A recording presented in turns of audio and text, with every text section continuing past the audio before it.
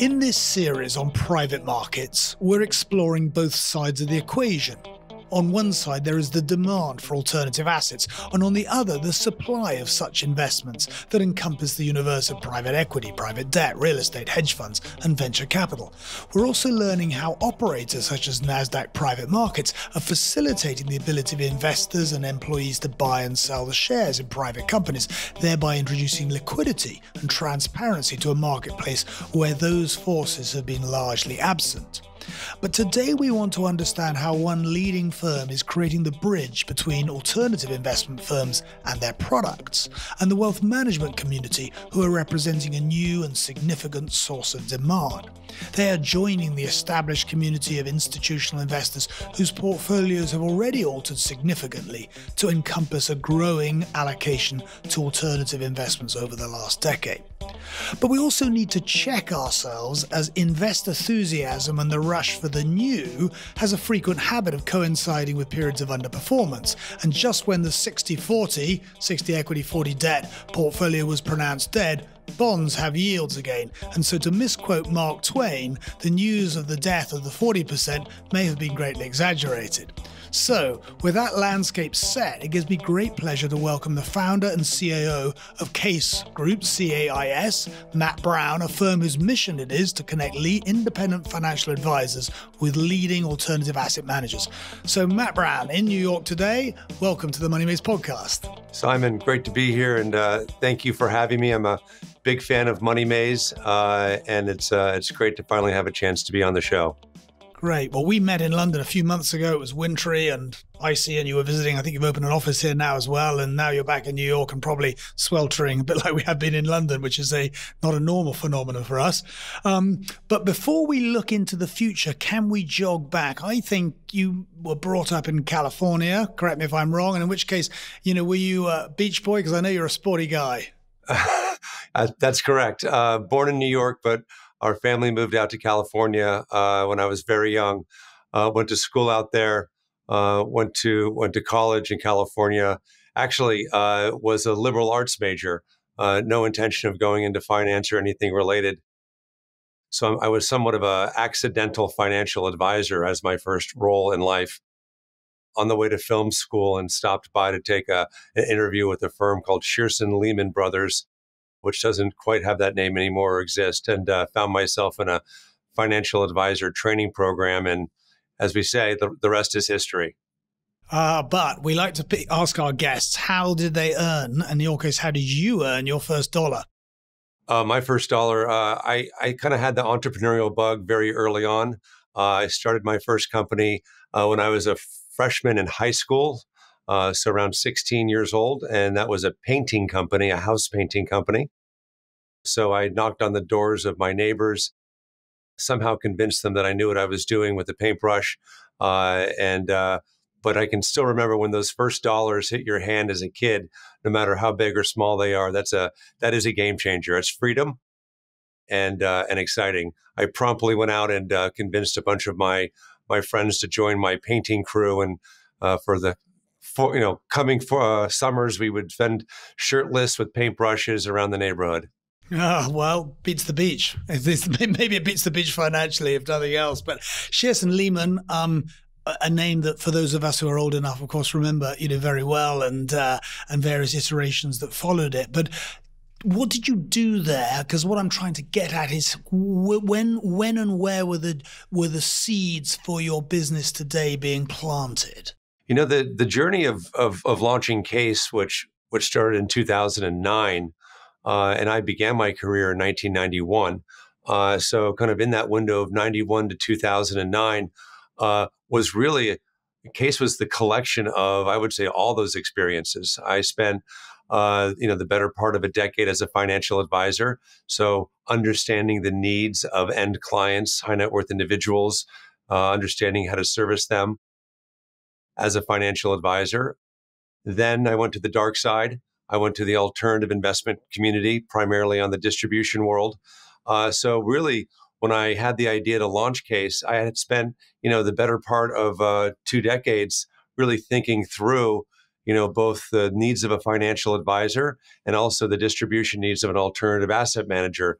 What was missing was technology, because we just couldn't scale anything that we were doing without technology and really truly democratize access to alternatives. And in 2009, 10, that's when really the opportunity presented itself, and we said, let's go for it.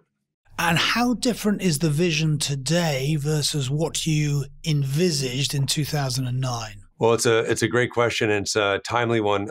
We recently had a board meeting, and I have quite an interesting collection of investors, great institutional partners, Apollo, Motive, Franklin Templeton, Reverence Capital, very serious investors. And they asked me the exact same question. So I went back to the file, and I wish I brought it today. I could have held it up, but it was the business plan that I wrote in 2009, which allowed me to raise the first $1 million for my company CAIS, which was really a series of begging friends and family. And I read the entire or the opening of the business plan on the thesis of what we were trying to do. I would say within 98%, we're doing exactly the same thing. We really stuck true to the vision of the business. It was the right vision. It took a lot longer than we thought for the adoption to come through. As of course, as a being in business, you can have a great idea, but if no one else thinks it's a good idea, it's really not a great idea. You need to have the ecosystem of participants to want to participate. And that's what's happened over the last 5 years, especially. So it was quiet for a while, but we had to kind of stick in there and persevere. We did. Great partners. And finally, we waited for the wave to come. And boy, is it a big wave. So if you get into the Rockefeller Center lift and somebody says to you, what do you do? Describe your business, and you've got 30 seconds. How do you define it? It's that elevator pitch. So the way we just say it is very simply, CAIS is a technology platform that connects financial advisors in the U.S. with leading alternative asset managers globally. And that bridge that we've built enables a seamless execution, education, and access moment for those two communities. It's very similar, and sometimes I'll give the Airbnb analogy. There's people who want to rent their house or apartment, and there's people who want to actually stay there. So we connect those two communities seamlessly with the technology experience. Ping, 30-second floor. Well done. Okay, so tell me this. How do you quantify that market opportunity? Just to give you some numbers to hang on to, U.S. wealth management, meaning the amount of capital that financial advisors in America alone advise on, is north of $40 trillion. By 2030, that's expected to be close to $60 trillion. To put that in perspective globally, if you were to add up the 10 largest wealth countries, excluding Japan, that would still be smaller than the U.S. So the U.S. market is quite untapped. As you know, institutional allocations to alternative investments, not our market, but the institutional world, typically are between 40 and 50%. And that's across, of course, private equity, private credit, venture, all real estate strategies, and all hedge fund strategies. In U.S. wealth management, the average allocation to alternative investments on average is north of just around 5%. There's a tremendous amount of room to grow. If you channelize U.S. wealth management between the largest firms, the UBS, the Morgan Stanley, the Merrill Lynch's of the world, JP Morgan's, their average is around 15%. And the independent wealth community where we participate, which controls half the market of that 40 trillion, is less than 2%. So if you look at it, there's a lot of room to grow here. And that's why you see these asset managers like, Apollo and Ares and KKR and Blackstone and Carlyle and many, many others so laser focused on wealth management, because it really is, from a growth standpoint, the biggest opportunity for them to increase their shareholder base. Yeah, and we've had a few of them on the show, which has been really interesting to sort of, to uncover their whole sort of drive. Now, I'm going to quote you. You said technology is suited to solve the problem of unequal access to financial services. And I'd love you just to explain that. So technology allows CAIS and other platforms to do a variety of things in a scalable way. So financial advisors by structure are, distributed across the United States in every city. They have very busy schedules taking care of their clients' needs. So what we have to be able to do effectively is deliver information about the different funds and strategies so they can learn about them, how to implement them, and how to talk to their clients about alternative investments, especially those who have never invested in alternative investments before. But it has to be done in a scalable and repeatable way. You can't just get on a plane and knock on a door and have one conversation, then have another conversation. You're never going to get the job done of mass adoption. So through our technology platform, which advisors can log into, they can learn about all the different funds and strategies and how to implement. So first thing that technology does for CAIS is it allows us to scale information broadly and quickly and make it accessible. The second thing that our technology allows for is efficient execution of transactions in alternatives. Historically, alternative investments are designed for large institutions. There's a lot of paperwork. Subscription documents can be hundreds of pages. But imagine if you're trying to get hundreds of your clients in small denominations into alternative investments. That means you have to actually do that paperwork manually, get manual signatures. The system breaks. So what our technology does is it's digitized that entire process and turns what can be hours of work into seconds, allowing for a quick execution. And then lastly, and most importantly, it's not just good enough to give access and education to alternative investments, but you really need to manage them once you own them.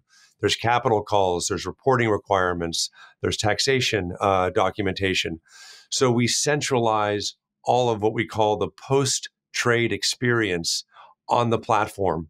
And our ability to send data and information anywhere makes the advisor's life very easy.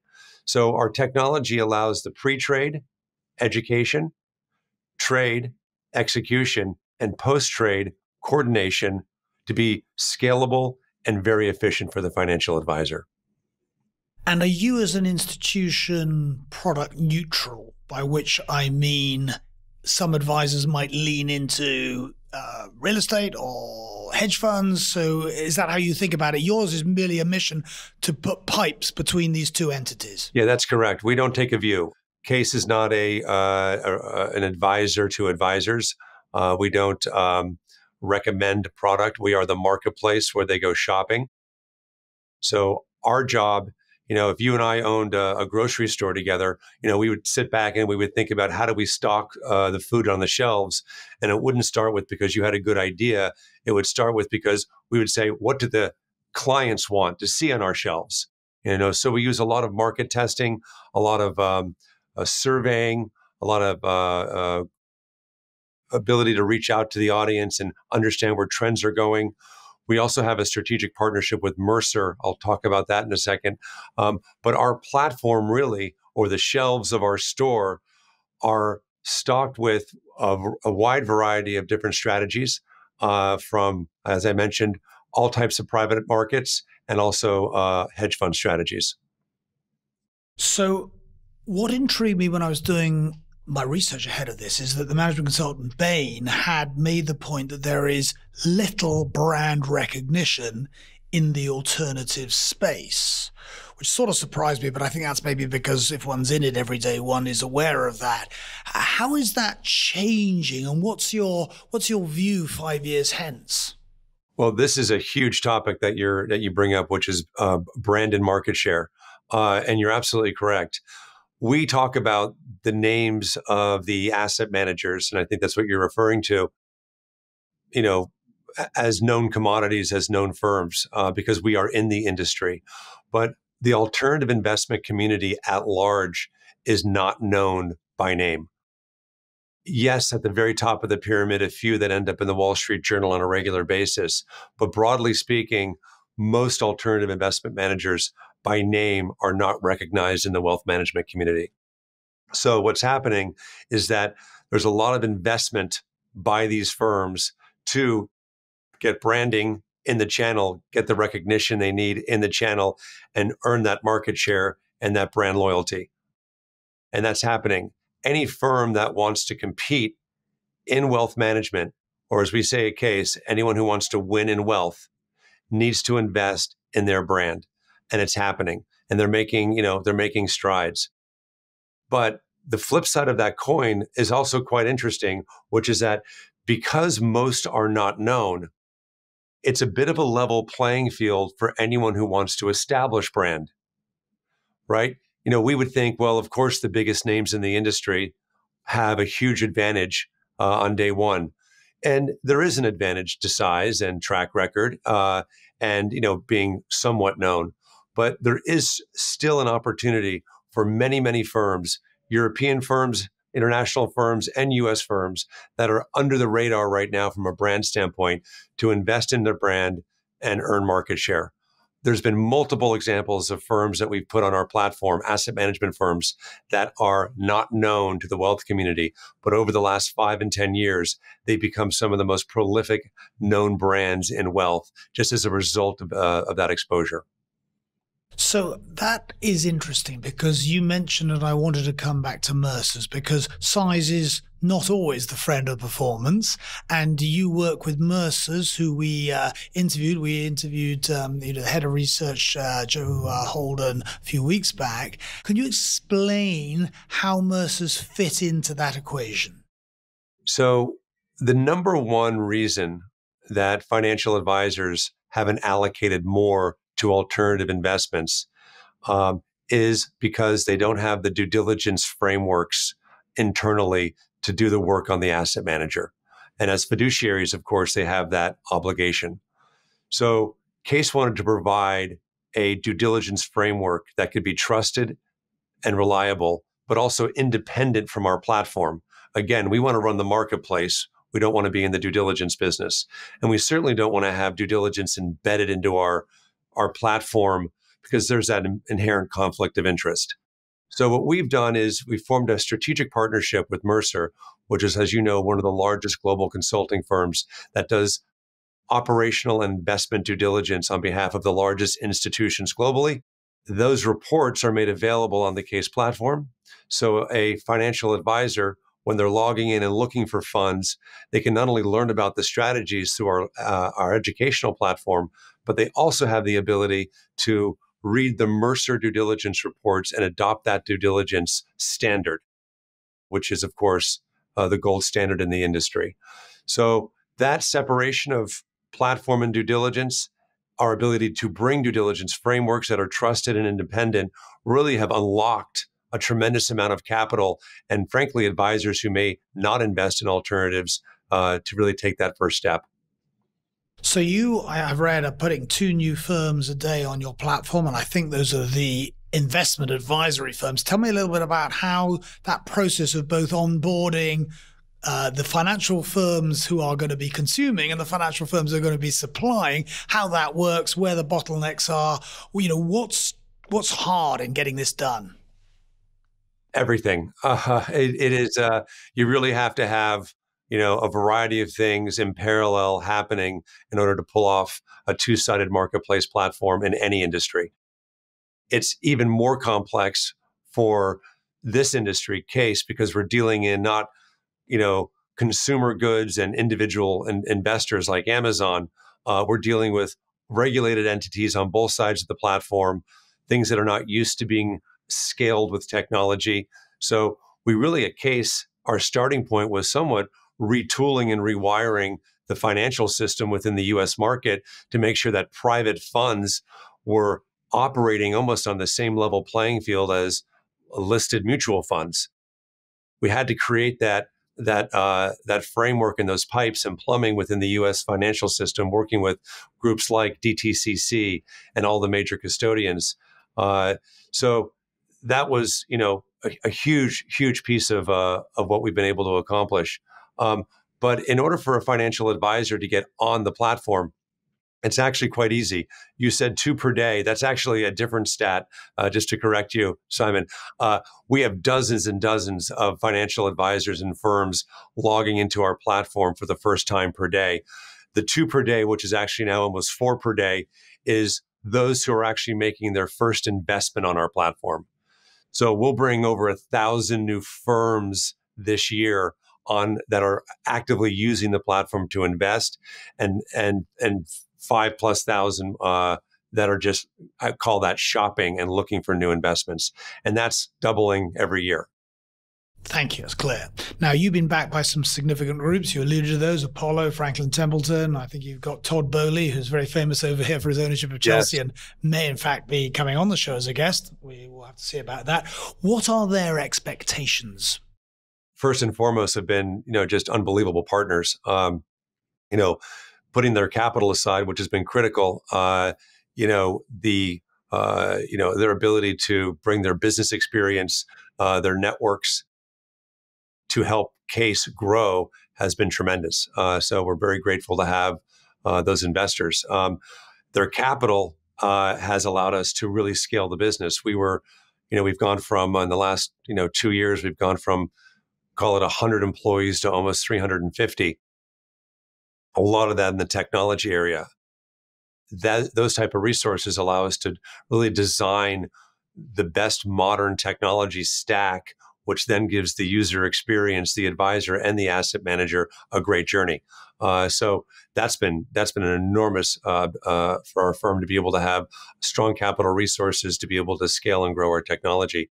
In addition, it's not lost on anyone that these are tough times out there. At least they compared to, say, a year and a half ago. So it feels pretty good to have a war chest of capital. We recently brought in $340 million in equity, sold a minority stake in the business, and that largely still sits on our balance sheet. And we're very well positioned, keeping our eyes on potential expansion through inorganic growth, M&A, and keeping our options open there. I think we could have a separate podcast on something you said, whether these are tough times or whether these are in fact normal times, and what preceded it were the abnormal times. But anyway, I'm not going to take us down that route. I actually am a real believer in that. Actually, we're now back to normal times, which are actually a bit tougher.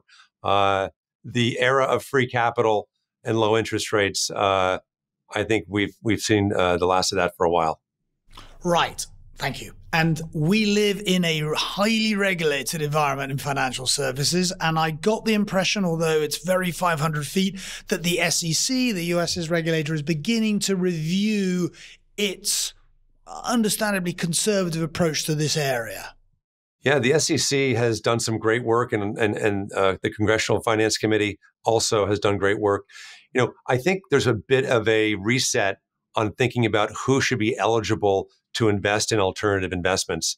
The bar has been kept very high for very long in terms of one's net worth being the sole criteria.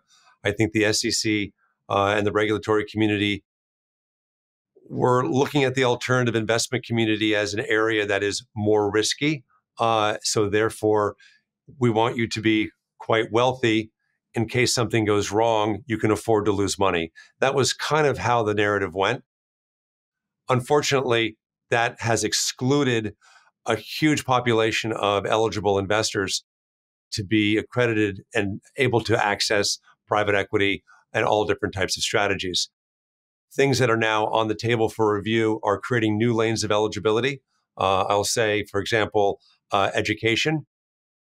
If one has proven that they have competency in investing, regardless of their net worth, that's now something that we think has a high likelihood to get pushed forward, which seems only fair. Just because you're rich doesn't mean you're smart. I think oftentimes just the opposite could be true potentially. So we actually think education is a great bar to have in order to get access. And also there's something called accreditation through affiliation. If your financial advisor is capable to advise you on these investments, maybe you should have them in your portfolio. So really leaning on the accreditation of your financial advisor to allocate on your behalf. So that, of course, slightly different than an individual without a financial advisor trying to get access unchaperoned. I'm not going to say the 60-40 is dead, but I'm certainly going to say the 60-40 can be improved with alternative investments. We think a balanced portfolio of 50, 30, 20 makes a lot more sense, 20 being in the alts bucket. So my next question was the one that you've largely answered, is if the 60/40 is not dead, and investor appetite has understandably, in large part courtesy of zero rates, gone towards these asset classes that they can now, access. There's a lot of excitement, but there is illiquidity. We'll talk about that in 2 seconds, in this space. But in a 60/40, we know what the 60 was the equity that was giving you the growth, and the 40 was giving you some offset. And, unless you're in a structural bear market for bonds, which we might be, is giving you yield and, some defensive offsets. Should it be that it's 60/40 going to 50/30/20, or is in fact these have more equity-like characteristics, so they should be part of the 60? Yeah.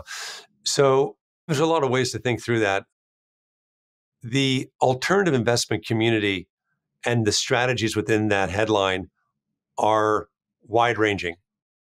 So it's not one thing. So to kind of think about alts overall and say they do this and they should go here, it's too hard to say that. So you have to really look at a strategy and make a determination if that strategy makes sense in your overall portfolio.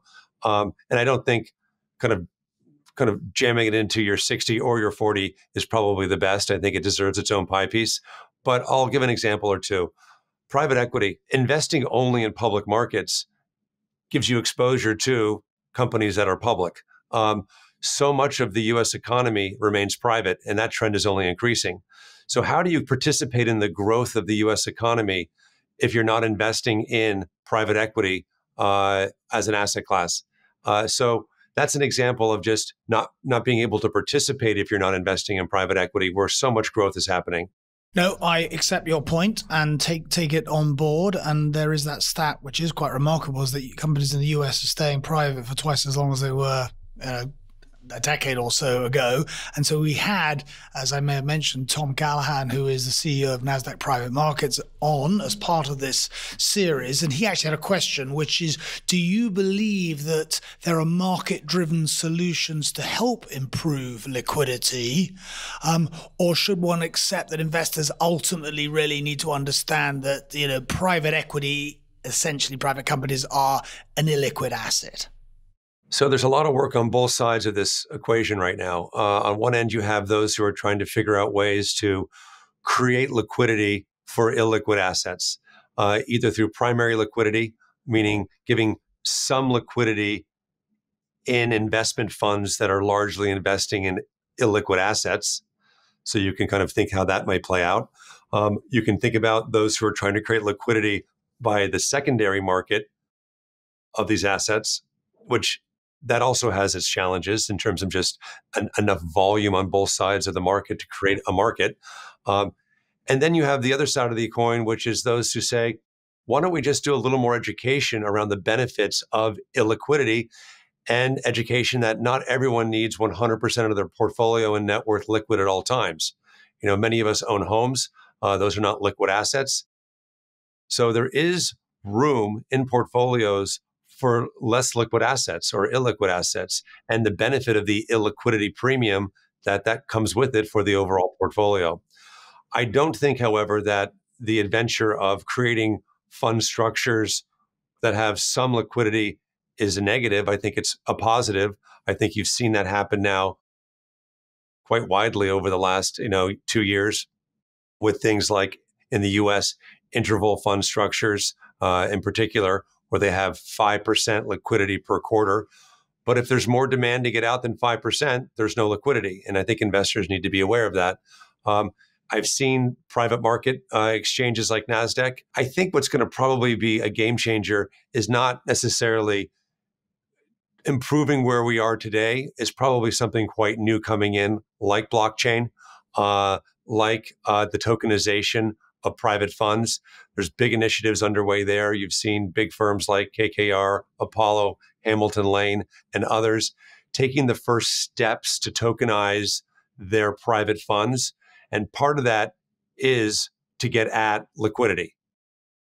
So, there's a lot in the future in this category, but I think that as a starting point, education around what it means to have a portion of your portfolio in illiquid assets and, of course, get the benefit of that illiquidity.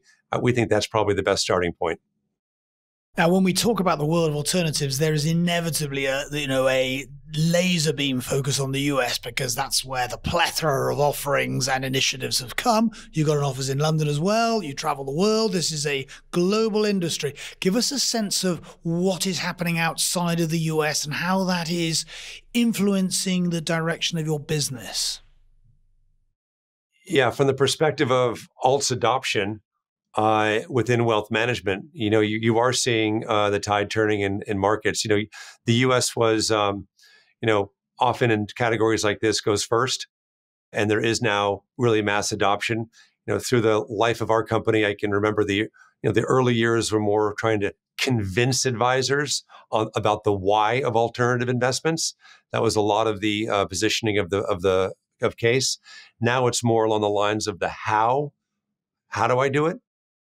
They've kind of jumped over the why. They've kind of checked that. They understand, and now they want to know how. And that's where CAIS comes in to make that experience better, easier for them. I think Europe, Asia, Australia are markets that are also turning. I think a lot of them are still more in the why bucket, but they're going to jump pretty quickly into the how. And that's where I think technology is going to leapfrog. There's going to be some steps skipped that maybe the US went through to get to adoption that I think the European markets and Asian markets aren't going to need. I think there's definitely room for platforms like CAIS in Europe, Asia, and Australia. I know a few that are beginning, and it's going to be tough slogging for a little while, but I think they'll get there.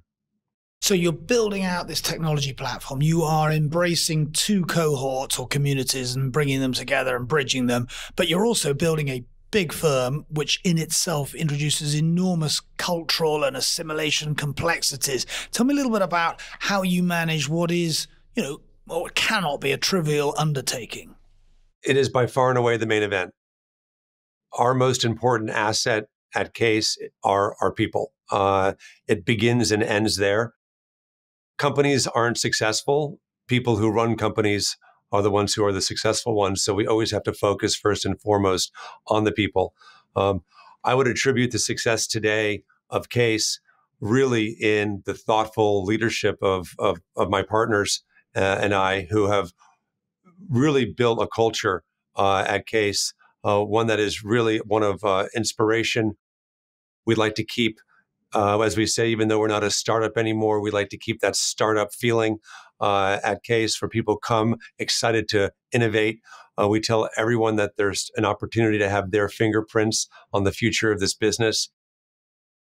In the COVID period, we had to kind of change how we operated because we were now all remote. In a post-COVID period, we're now changing how we operate again to make sure that we're adjusting to the new times. But as I said, it begins with and ends with our team. And I know they know it. So it's a great feeling. And how, in 10 years' time, will you evaluate a great job done? I think delivering on your mission, delivering for the investors who have backed you. When you have, and earn the trust of your, large investors like the ones we talked about, you want to make sure you deliver on what their expectation is, which is, first and foremost, they're generating returns on their capital. So driving shareholder value, driving enterprise value is job number one. So if we kind of looked out 10 years, I would want to look at our team, make sure that they had a fulfilling and rewarding career journey at CAIS. I want to make sure that our shareholders and investors got the benefit of their capital investment. And frankly, overall, I think that we've disrupted an industry and we're a first mover pioneer, and we're pretty proud of that.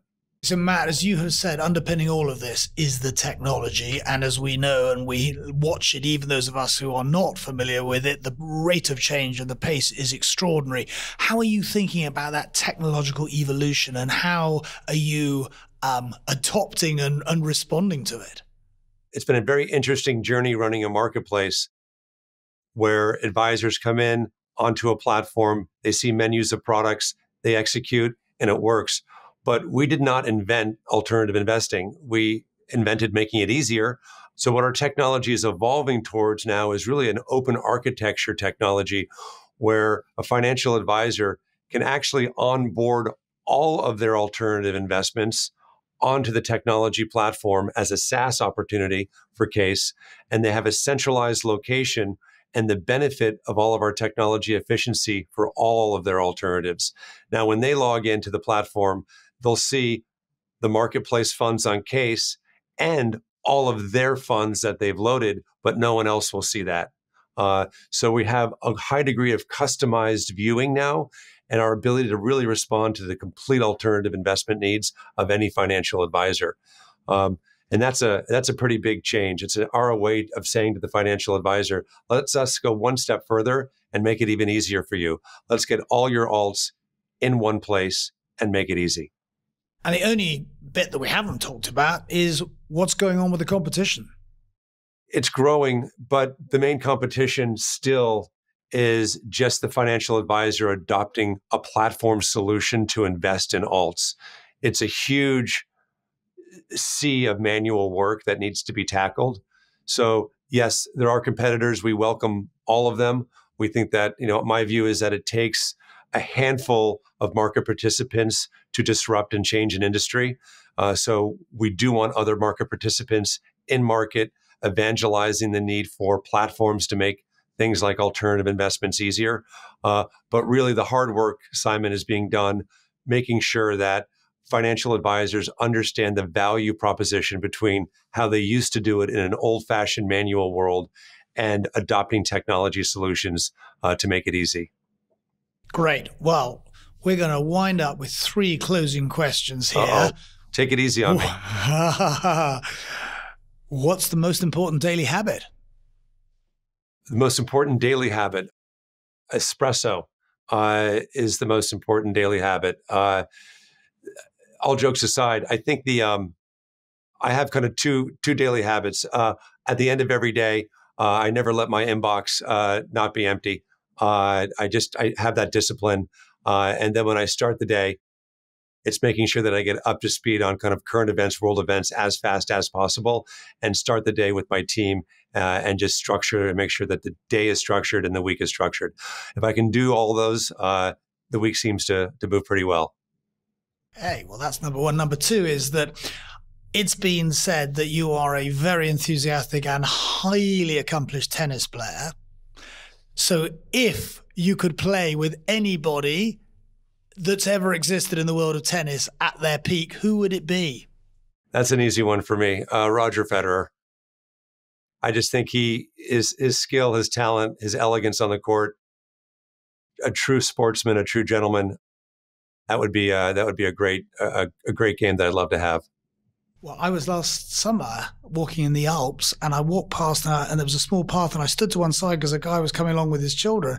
And as he passed me, it was Roger Federer. And what struck me was how tall he was. But if you haven't seen him, this new guy, Alcaraz, who I think is number 1 or number 2 in the world, hits the ball so hard that I'm actually pretty sure I wouldn't want to play him. He's the future of tennis. It's going to be great to watch his career. And finally, we asked this question after the book. If you could tell us just one thing about pieces of advice. We've got young listeners thinking about careers. We've got older listeners who are thinking about careers. What would be the one thing you'd like to say? Yeah, that's a great question. The ability to build a business over a long period of time, you really have to have more than just passion. You have to have obsession. You have to have the ability to stay in the frame of mind that every day you must win at all costs. You have to build that business and make it successful. If you ever get off that line, you're not going to be able to cross the finish line at all. So for me, it's every day be obsessed about the business, love the business. Everyone says you work so hard. I don't think I work at all. I think I just come and enjoy building of a company with great partners. The second piece, I know you said one thing, but I'll just leave you with one thing that was told to me and it was very, very valuable. You have to ignore your critics. Everyone along your journey is going to tell you it's a bad idea or you can't do it or it's impossible. Just ignore your critics. When you prove them wrong, they'll become your biggest fans. So just don't listen to anyone who tells you you can't do something. Just focus on winning. And if you do that, maybe you have a chance of building a great company.